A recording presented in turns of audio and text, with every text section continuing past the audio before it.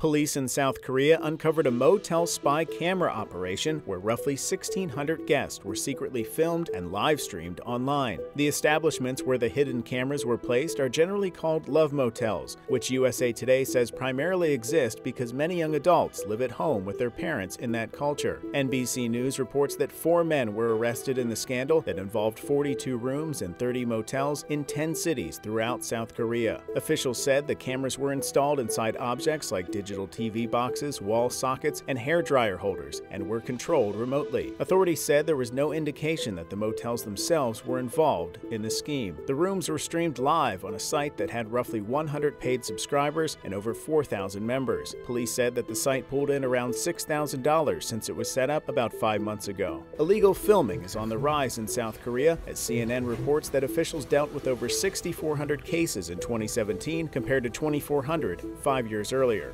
South Korean police said this bust was significant, as it was the first time they uncovered a hidden camera crime that live-streamed to an overseas site.